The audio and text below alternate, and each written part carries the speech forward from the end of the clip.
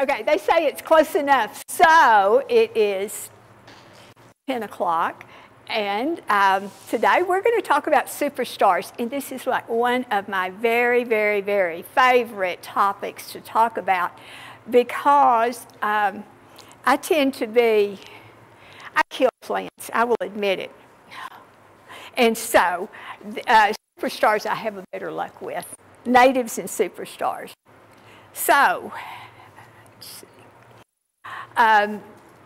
Texas Superstar is a registered name.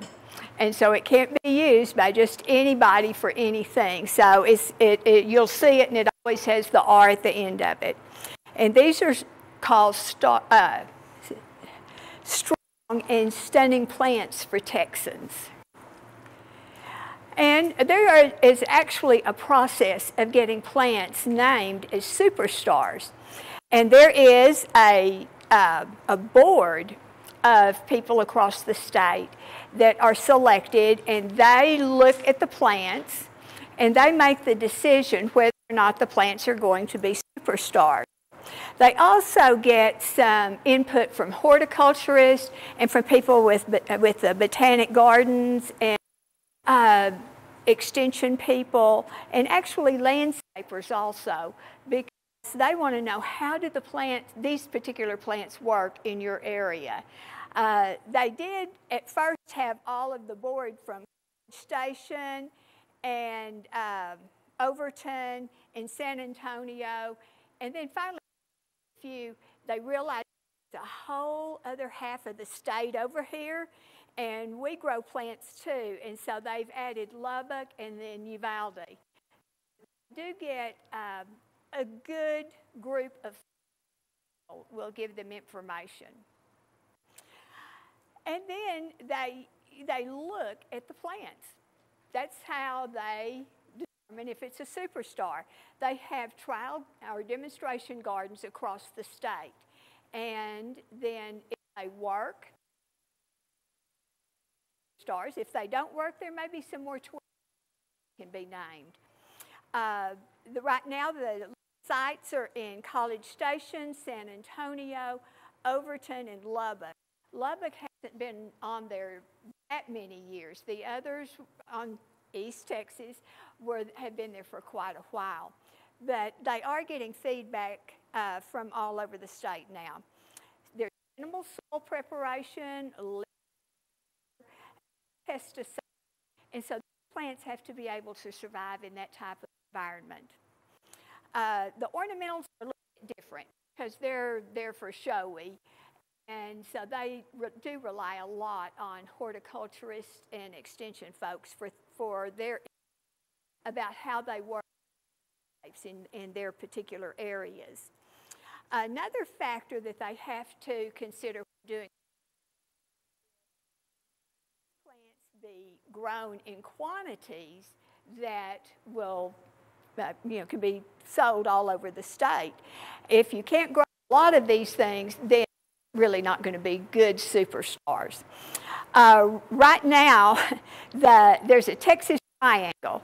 It's Dallas, San Antonio, and Houston, and that is the target the target area for superstars. That's where most of the growers are. But not only that, that's where most of the people live in those three cities. So that's why the target area is the triangle. So they're important. Well, they're important because they're tough, they're beautiful, they're going to be successful in a variety of climates. And that's what is extremely important.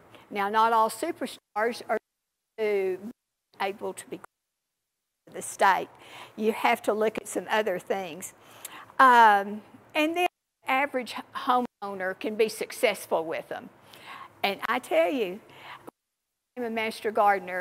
I guess that was in 2013.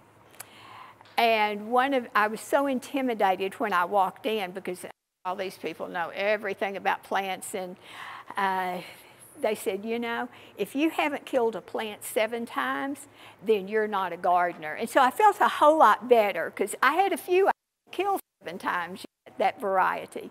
So we are all, even the superstars, the native plants are struggling right now in the heat and the, but we have a better chance with these. There's some considerations. We need to know what the hardiness zone is, because if we are looking at a plant that grows in the hardiness zone on the coast, it may not grow well here. So we have to look at the zones. We used to be big, and then they redid the hardiness zones. They moved us to 8A, and a lot of the folks and B. So when I'm looking at plants, I'll look at 7s and 8s because those are. Now, you can grow anything you want to. It doesn't matter if you want to put in the time and the money to be able to do it. And that's one of the key things is how you want to spend. Do you want to toil in your yard, or do you want to tend to it when it needs it? So I have a friend who really, it's not a superstar, but it kind of falls into this category, wanted a lemon tree. So she saved a seed out of a lemon, a pink lemon, and she planted it, and it grew. She had this little tree, and then it got a little bit bigger, and she put it in a pot. Well, you know, citrus trees don't do well here in Abilene, in the area. So she would take her pot, bring it back in the house. Same thing with cold. It spent all winter in her dining room. So I wanted the lemon tree put out. Not all of us want to do that. I put something in the ground and then go visit it, when I'm watering and talk to it a little bit, and then it grows.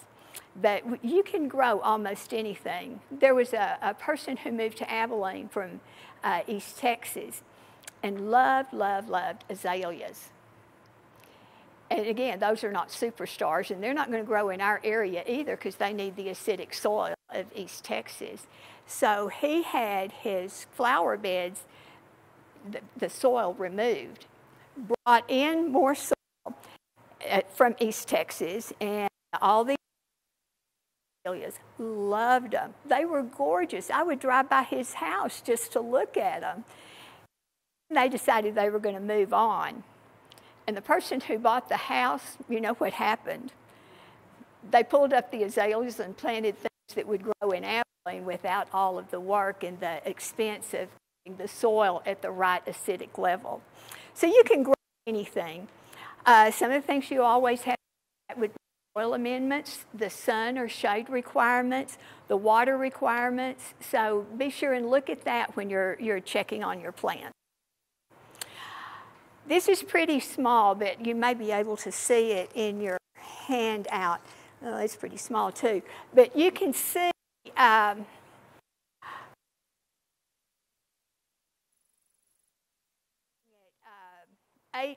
it's kind of tannish one. It goes from El Paso, which is also a totally different climate, and then all across West Texas. And when we get to Taylor County, the very edge of it is 7B. The rest of it's 8A. That's why I say we're kind of on the cusp of things. Then it goes all the way up through the Metroplex and into Texarkana.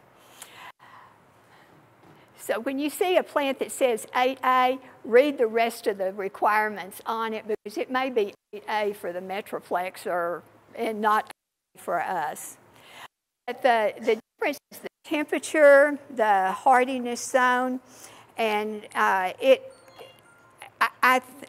that's why most people think we are still in 7B, because 7B gets a low temperature of 5 to 10, and we usually see something under 10 every winter. If it's an 8A, the lowest it gets is 10. It's 10 to 15 degrees. So you can see the slight difference there. My favorite website of all, most things, is the Aggie horticulture, and especially for superstars. It is a great resource for you. On the Superstar section of the website, Aggie Horticulture, it's going to give you an entire plant list of everything that is, because it was named a number of years ago. It's still going to be there, but they add new plants as superstars every year. They've added 2 this year already. So it gets updated. It gives a plant profile for each one of the plants. If you're looking for annuals, it's got a section of annuals, and you can just click on that name, and it will give you a plant profile, give you like a hardiness zone and sunshade, a lot of information. At the bottom, it will give even other resources. I'll show you one in a minute. And then it has a color brochure. This is the old one that was done in 2020, but the one that's on the website is the up-to-date one. It's going to list all of them, give you a picture, and then the information. I rely on the website for so much information. This is an example of a plant profile.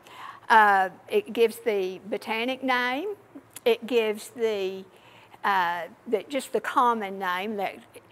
I'm more of a common name person when I'm looking at plants, but there are folks that actually will walk in and say, what do you know about, and give us a botanic name. And so that gives you both of them. On the Angelonia, the only one that is a superstar is the Serena series. And then it tells you about the plant and, you know, sun, shade. Oh, that's the next page. This gives colors, how. And then it has, most annuals don't have a hardiness zone because they live for one season. And full season, the height, bloom time. And then it gives notes. Depending on who wrote the profile that goes online, it may be or a few have the notes. And then for further information, it gives you some more, another link you can follow. So this is available on every superstar plant. Now the annual plants that you have seeds, they grow, they produce seeds, and they die, all in one season. That of us use for the color or for fillers during the year. We have perennials or shrubs that anchor our beds, but then we use annuals to give some color, or in pots. So these are the annuals, the superstars. I'm just going to mention them, and then we'll go back and add a little information. Again, this is all on the website too. The Angelonia Serena, and we just looked at the profile on that. And I have one right here. I have to apologize. My plants looked a whole lot better until the wind blew them over on the porch last night. And of course they had lived through the 108-degree temperature yesterday. So they have been. But great little plant. I usually keep them in pots. The whopper begonias. Now, there are a lot of small begonia plants, but the whoppers are the bigger ones. They have the big leaves, and they're really very attractive. Euphorbias, Texas bluebonnets. We're all familiar with the bluebonnets. And they've named 2 other types of bluebonnets as superstars. The maroon ones, and we know why A&M, the maroon bluebonnet is a superstar. And then the Lady Bird Johnson Royal Blue, really bright, vibrant blue. There was somebody posted an entire blue and maroon.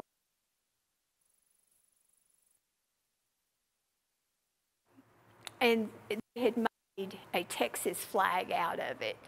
And a lot of really creative if you have the time. And they talked about how when he planted it, he was so careful about where he put the seeds to make sure they would be in the right one. And some seeds that were a different color got mixed in, and he was there to carefully pick them up so it wouldn't ruin the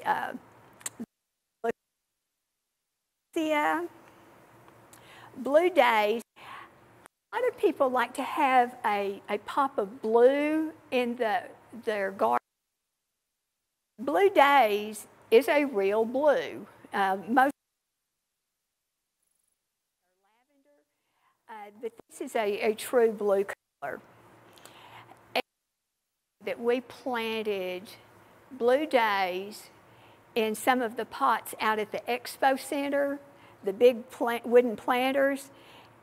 And so they got really full sun, and then the heat, not only there, but the ambient heat from the asphalt and the wind, and they absolutely gorgeous.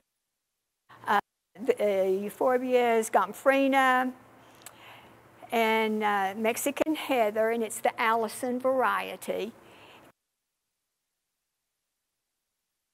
Larkspurs. That's such an old plant, and I know growing up, that would pop up everywhere in the yard. We didn't know until the larkspurs were through. But a lot of these superstars and native plants bring back memories of things that happened in your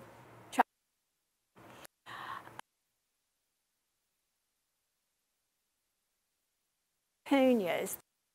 Petunia is a gorgeous color, kind of a magenta color, and it's very hardy, very easy to propagate also. However, since it is a trademark plant, you have to buy it from the tidal wave petunias are also very hardy. And pentas, can't say enough about pentas. They plant the blue days. And the vinca, and now they look very similar. This is a Cora vinca. This is a regular vinca, and it's not blooming, but they look identical. This one is so hardy, though. It's a much hardier plant than. But last year, if any of you went to the butterfly exhibit at the fair, we were asked to do the plants for the pollinators to keep the butterflies going while they were there for 10 days. And so most of us just took all of our pots off our porches or backyards, whatever, and so we supplied that room with plants. And I have 7 pots of vinca on my porch. Faces west, and so it gets the north wind, it gets the south wind, not much north wind this time of year, but the south wind just beats them to death, and they just flourish. About that tall, and then I had them spilling, and they were always blooming. They were happy. And zinnias. The purslane is another good one for the Texas annual. Now perennials, we expect to last at least 2 years or more than 2 years. Some of the perennials that we planted when we moved to the house where we live now, strong every year.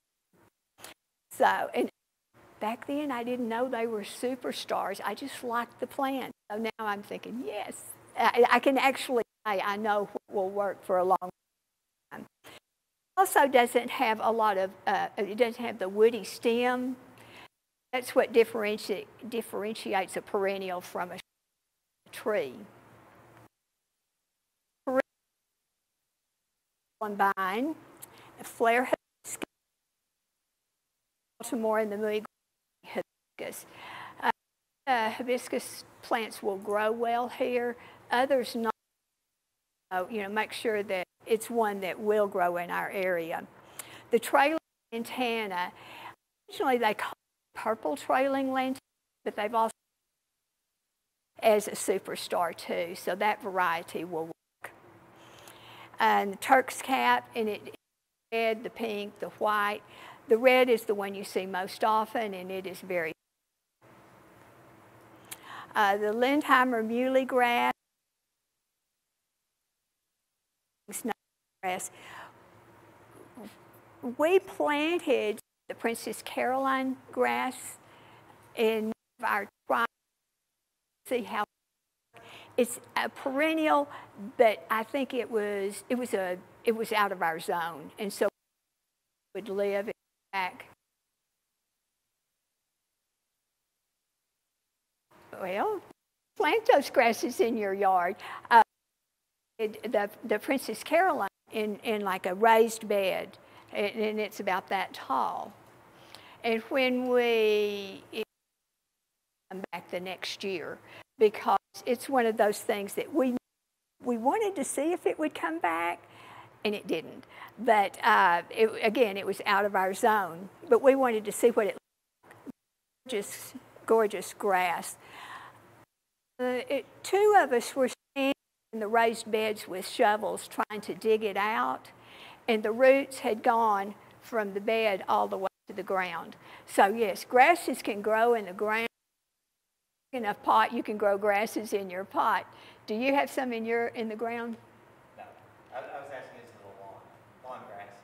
No, it's not a lawn grass. It is definitely an ornamental grass.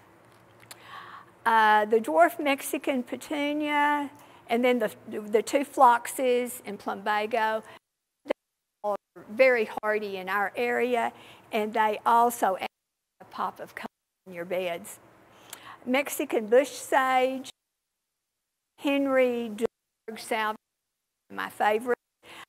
Mystic Spire salvia. I think I've met a salvia I don't like. And the colors, the varieties, the Tangerine Beauty crossvine is a really good one if you have an area where you have a trellis or an arbor. It looks really pretty on those. You can do it. A Blue Princess Verbena, it comes back and it is beautiful color. It is more of a purple instead of a real true blue. Butterfly yucca, that one was just added last year. You know red yucca is very, very well here. I think one of the favorite places I like to drive is down Antley. And you know, all behind the houses on the fence on Fairway, they have the red yuccas, and those have been there. They survived the snowmageddon, and they have done very, very well. Now, there are some things that are called perennials, and these are perennials in tropical areas, but they would be annuals in our area. So you have to realize if you plant one of these, it may not survive more than one. The Brazilian red, and a little Pride of Barbados. It's like the bird of paradise. They've done well. We planted one at Swenson House years ago, and back every year it will down to the bottom, and we cut it off, and then the next year it just finishes again. The Brazilian skyflower, gold star, that it may or do well here. The folks that I know who plant them, they have done exceptionally well here in Abilene, and they have the most gorgeous yellow blooms. We planted one at the Extension office. We planted one at Swenson House.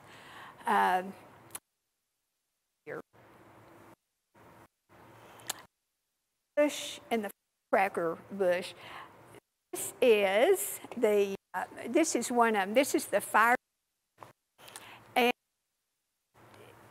it has little flowers on it. You can also tell flowers will put their superstar plants in pots that say Texas Superstar, and that way you can immediately be drawn to them. Other growers don't. They use their own brand. But I think that this one is pretty stunning. We've got one at Swinson House that does really, really well, and it's come back every year also. And then the tapioca and the Alice. Now the woody shrubs, they've got the woody stem, but they aren't as tall as trees. So these are going to be the things. That's what differentiates them. And a lot of the shrubs will have multiple stems. And some are deciduous, some are evergreen. So again, look at your plant profile or the tag on your plants before you plant something and then realize it's not quite the plant you wanted. The Blue Angel Althea is very, very attractive. I'm going to show some pictures of some of the ones from our area. They also have a white, and we have trialed the white one out at the extension office, and it has come back. The Lynn's Legacy Cenizo, that's a Texas sage. And earlier in the year, when you pass some of these places that had, we're just what this is. It may not have been a Lynn's Legacy, but that's Texas sage. Particularly like their feet to be wet.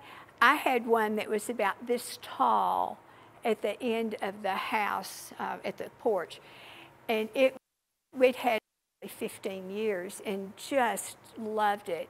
And then we had a leak in our flower bed, and it never recovered from all of the water, as well as the digging around it.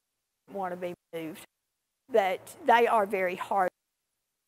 Several roses that are considered super.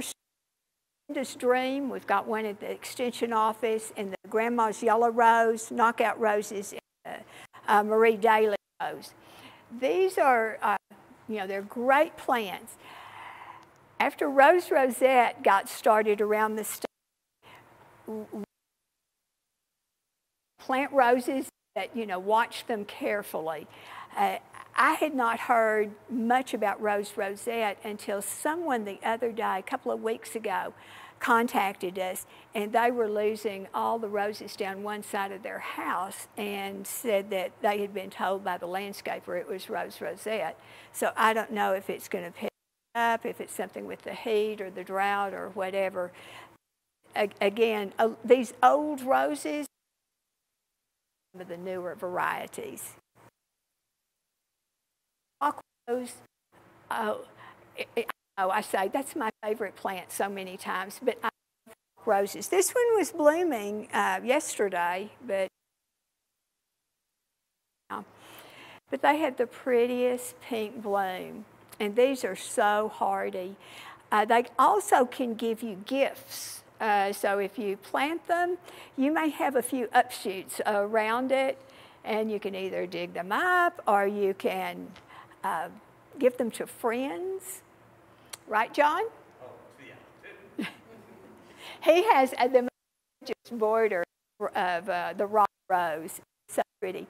The other that I really, really love is the Texas Lilac Vitex. And we see those in a lot around town because they are hardy. I guess about 3 years ago, we had a new variety that we were selling at the plant sale, and it was the Shoals Creek. And I said, I'll try. And they have not gotten that big. They're shrubs. And of course, I trim them and make them look more like a tree, but they're not getting the height that the regular Vitex trees will. I do like them just because they're so hardy, and I love the purpley spiky blooms. And let's see, I don't have one. I didn't bring one. I'll also give you friends too if you the trees. These are the woody, they're perennial, they have a single trunk or stem. Variable height. They have lateral branches, and so that's what differentiates them from the shrubs. There aren't as many superstar trees, and the reason is they have to watch them for, and if it takes 20 years for them to get tree size, then they start looking at them as superstars. It takes a long time to get them listed. The Basham's Party Pink Crepe Myrtle. Crepe myrtles do really well out here. They do well. And the deciduous holly, I had planted some 20 years ago, over 20 years ago, and they'd done really well. And this spring, I had 4 die. I don't know what happened. Lived out their life, but I have to replace them with something. Chantilly, one of the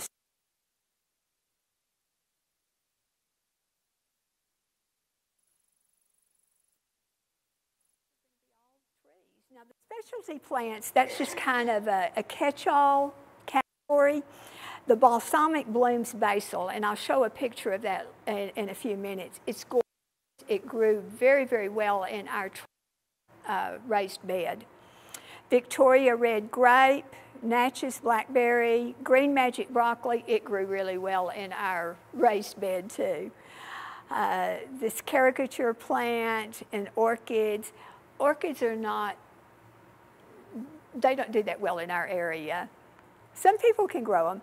The satsuma, those are going to be along the coast. You know, those are like the mandarin orange type plants.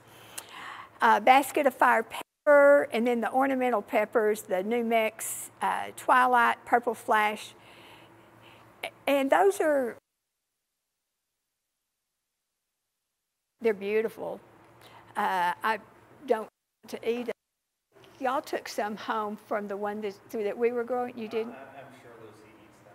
Yeah, they were supposed to be really hot, so they were not very popular. And then the barbecue skewers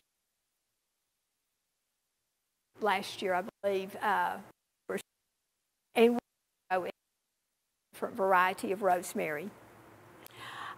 Vegetable strawberry, everybody. The dwarf cherry surprise. Tycoon tomato was named a superstar a year or 2 ago, and it is an amazing tomato. And water lilies. So, let's look at a few. You know, the blue bonnets, we all know what they look like, but this is an idea. See, I have seen any of the maroon. We need to seed and try them out, see how they look. The tidal wave petunias, and they're very, very hardy, look great, under in pots. Lark, a variety of colors, just beautiful. And then the Angela Serena series, and that's what this is, minus the blooms.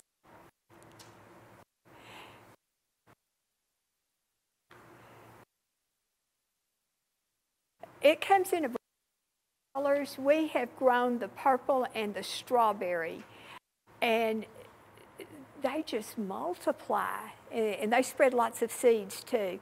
But if you have a place that you want to fill, this is a great, great plant to do it. And then the blue days, I had mentioned the blue days here. It doesn't have blooms on mine, but it's a blue color. And the Vinca Cora, you can get that in all the colors you get the regular Vinca in. The pink, the raspberry, the red, white, purple. And pentas, they come in a variety of colors. We've planted those in the wooden planters out at the expo center where they got the wind and sun and heat and whatever water and they did exceptionally well. And the fall zinnias, the two varieties that are superstar are Profusion and Zahara. And the Profusion, you can see, has lots of little rounded leaves, and some of the Zahara are more of a point, and they are as full as the others. They have a bigger center. I know when I go to a place and I'm looking for plants, and most of the time the tag on the pot will say zinnia, right? And I always ask, is this a Profusion or is this a Zahara? And they look at me like I'm speaking a different language or something. So, but I do always try to ask. And some of them will know if it is. And then on the perennials, and you can see, even though it's called blue, it is more of a lavender color. And it gets very full. It's a beautiful plant. And the Texas Gold Columbine, you know, this is a good one if you have shady areas. Flare hibiscus, we have 6 hibiscus plants out at the office. Weeks ago, we had the most gorgeous one, just full of blooms. And Henry, and I can't think about doing Henry Dewberg if I don't say I have to have Augusta. When I was an intern in 2013, I was learning the difference in the types of cells. And the lady that was teaching me, she was telling me the story about them. Greg Grant is a horticulturist in the and he is always going out to old houses and old cemeteries and walking through them and taking little bits and pieces of plants if it's something he's never seen before. And he saw this particular salvia, the blue purpley one, and he took that back and he took part of the white one too. And they looked and they all their tests on it to determine which variety it was, and it all came back saying it had never been, it's one that was brand new, I mean, not brand new plant, but had never been categorized. And they told him he could name them. And so he said, okay, the one on the side where Henry is buried is a Henry Dewberg salvia, and the white one on the side is a. When we buy, we all Henry and Augusta so that they stick together, happy together.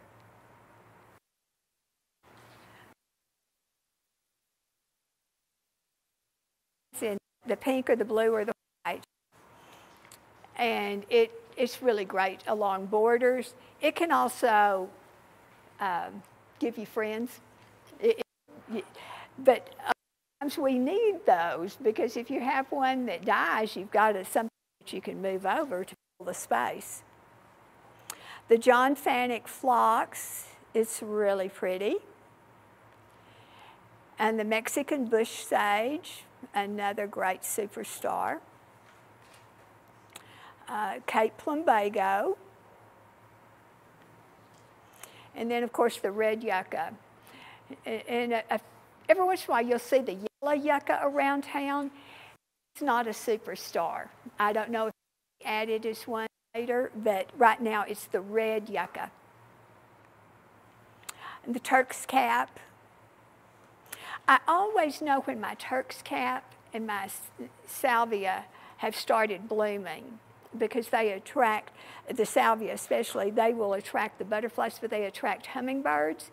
And I have them outside my dining room window. And my cat sits in the window and watches outside something. And when I start hearing patting and beating on the window, I know that And we look outside together and look at the hummingbirds and the butterflies. Gulf muley is so pretty. When in the wind, it just is wonderful.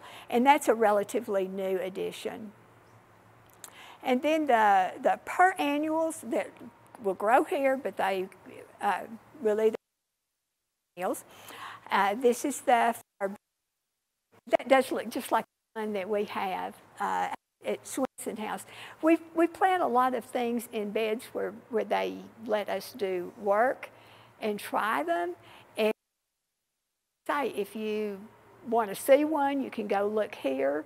So we have them all superstars and natives all around town. And the Pride of Barbados is really pretty. Some of them are more of a yellow than the red-orange. Esperanza. When I was watering plants this last week at the Expo Center, watching the big go into the flower, and then they'd be backing out and go to a different way. It was just covered in bees the other.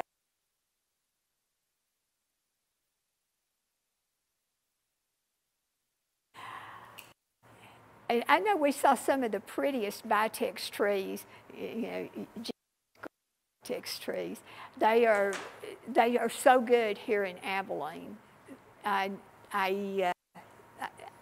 had like 3. And then these are and the white angel Althea. The white angel is the one that we have at the extension office. The blue one, we thought we were going to get one of those, but it went home with somebody else to try at their house. And then Grandma's yellow rose. And the Belinda's Dream Rose. And the Rock Rose, which is not really a rose. The Lynn's Legacy, the Texas Sage, like I mentioned. I don't see many blooms on them right now. We have one at the extension office, and it has some, but it's not covered like it was. And the trees, the Basham's Party Pink Crepe Myrtle. I don't have Basham's Pink. I bought it 20 years ago. It was more the raspberry-looking crepe myrtles, and 3. And on the other end of the porch, 3. And after the Snowmageddon, when they came out in the spring, 3 raspberries, 2 raspberries, and what in the world is this one? Where it forked, raspberry, purple. So for some reason, it was probably has something to do with a graft, and they grafted it on the raspberry onto a purple root because it's a plant, and so mine just morphed into something else. And I've had several people tell me I should cut that off, but I like it. It's different. It's eye-catching. Now, Shantung maple, we are always being asked about maple trees here. And maple trees do not do particularly well here. But they like the color. And so one of the things that you can do is have a Chinese pistache, which does do well here. And it's going to be great. Something that is going to change colors. But this is a tree that does well in our area. That'll be a beautiful red for one day. So my red oak is too. Terribly, at that time it's just beautiful. We have a 40-mile-an-hour wind, and my neighbor has all the leaves. These are the specialty plants, the ornamental peppers. And then this one has more the yellow, orange, red. The New Mex does. This one has the purple and red.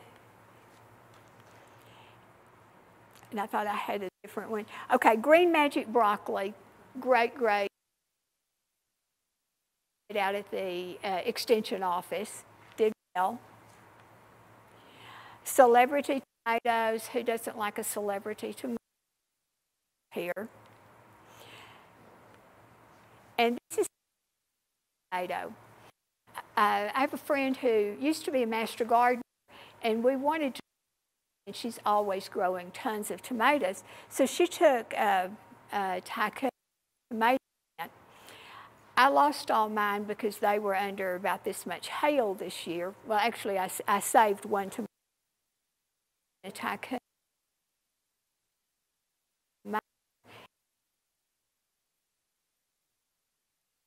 And they had the best, I think, of any tomato I've eaten this year.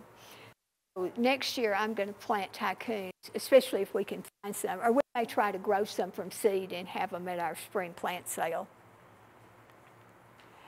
And then the barbecue skewers rosemary has done really well in Abilene. This is the balsamic blooms basil. And when we bought the plant, it said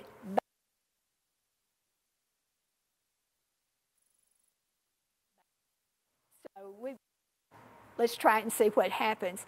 And then it started getting the purple on it, and it was gorgeous.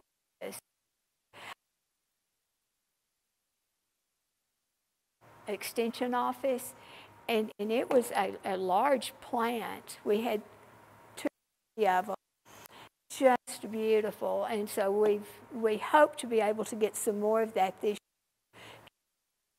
year. It did so well. And then water lilies.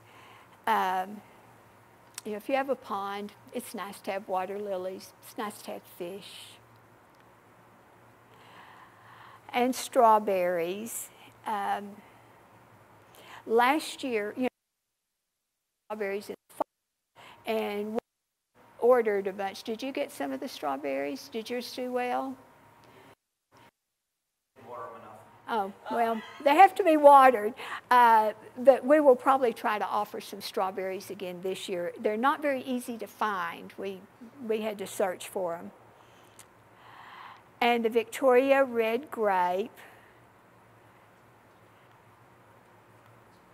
The yellow butterfly vine, it's a really pretty plant and does well in our area. And the additions this year were the firecracker and the ruby crushed tomato. And the ruby crushed tomato just was added a few weeks ago, and it is a great, and I have not seen didn't see any of those plants this year, but we're going to be looking for them so we can try them and see how well they do. Okay, and this is the firecracker. And it's got a bloom that looks very much the same shape as an Esperanza. And then there's the ruby crushed.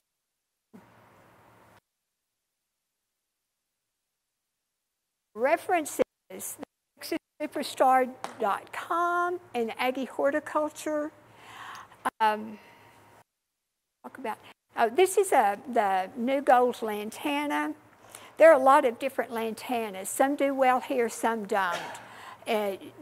Some of the hybrid, the new colors, aren't as successful in the heat and the drought. But the New Gold, again, I have had these in my yard for 20 years. And every year I just get the loppers and go like that and cut them back, and they just bush out. I'm not the best at pruning things because it hurts me. If I see something with a leaf, I go, oh, you're growing. I can't cut that off. But I know they do much better if we do keep them pruned back and let them bush out and be fuller. Like the rock rose needs to be, this I need to pinch back when I plant it, put it back in the pot. So just remember that if they start looking scraggly, most of these plants can. I'm not going to do it when it's this hot, just because they're stretched already and I don't want to push them over the edge. But you can't go wrong with the New Gold lantana. It's wonderful. I have any questions? I just invite you to look at, go places. I know what we used to say, and I would never, ever, ever recommend this anymore. Used to, we'd drive down the street and we'd see somebody's yard that had something in it that we really liked, and I wouldn't think too much about going up and ringing the doorbell and saying, "Can you tell me what that is? I really like that." And I'm not going to do that. And take a cutting off of it, but sometimes people will give you cuttings if they have something that you really like, and willing to share. We will be having a plant sale in October, the fall plant sale. It's on the end is on the 14th, and it will go online plant sale at probably 8 o'clock on Wednesday before. And you can order everything, and then we start in that afternoon. Whatever's left is for sale on Saturday, 8 to 12. We are looking for trees, some of the specialty trees and the superstar items that we can find. I tell you that growers are also, amazingly, they have sun and heat and drought right now too. So our list that we're getting, check back with us, and so we can't wait till October anyway. A number, and we're also looking at bulbs.